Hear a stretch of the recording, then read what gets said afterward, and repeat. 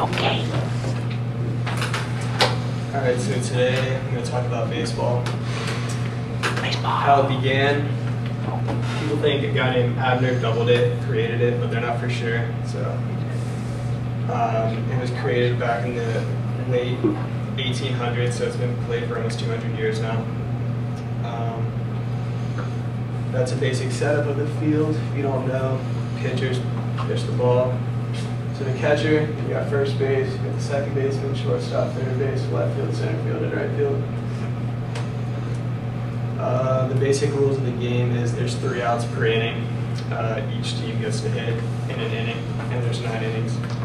If the game is tied after 9 innings, there are extra innings. And there's usually 2 to 3 umpires at this level. At the next level, there's anywhere up to 5 to 6 to officiate the game. Double plays count as 2 outs on a play, and triple plays are 3 outs. They're really rare, so you won't see that too often. Scoring and base running. Runners can reach base via the walk, hit by pitch, or base hit. Runners must touch each base while running, or else they will be tagged out. 4 types of home runs are: you have the solo home run, which is one guy scores. You got the 2-run homer, the 3-run, and the grand slam, which is the most exciting play in baseball. You score 4 runs on 1 hit. Sliding into bases allows you to get there quicker. It allows the runner to stop their momentum and break up double plays. Those are the different levels of baseball. Obviously T-ball, Little League, high school ball, travel ball, college level.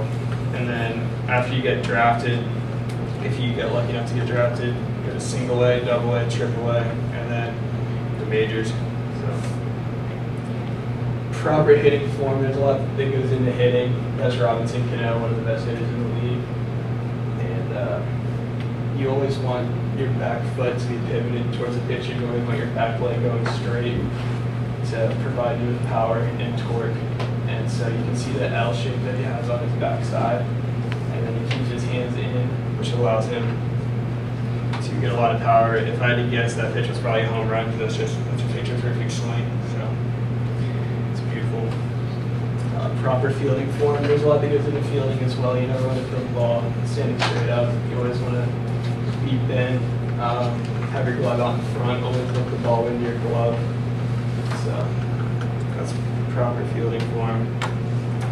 MLB draft.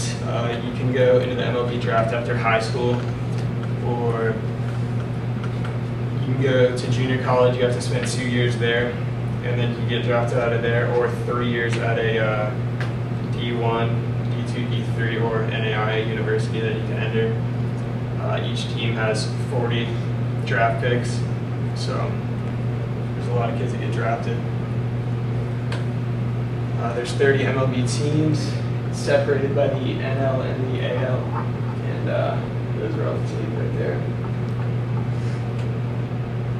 Baseball seasons are typically 8 months long if you count spring training. There's a 162-game regular season, which is really long, and the postseason, which is the playoffs, which is going on right now.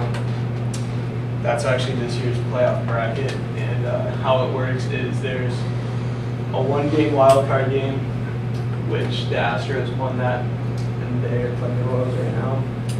And so the winner of that plays in a 5-game series for the divisional round, and then goes into the league championship series. And the winner from the NL and the AL in those series play each other in the World Series.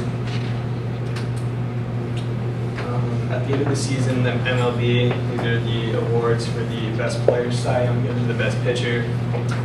Silver Slugger goes to the best hitter. Gold Glove, best defensive player. Rookie of the Year goes to the best rookie for each respective league. And then Manager of the Year goes to the best managers of that season. And that's it. Okay.